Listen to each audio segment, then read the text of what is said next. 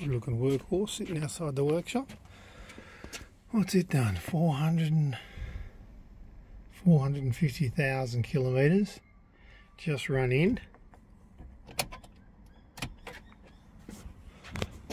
And just freshly turbocharged. So this thing's got the usual no blow-by coming out of the cap. Everything's in good order. It's a diesel, not some petrol that everybody seems to be used to rebuilding every 100,000. These things are half running at about 450,000. Turbo's on and down there now, ready, done and dusted. Heat shield's gone back on.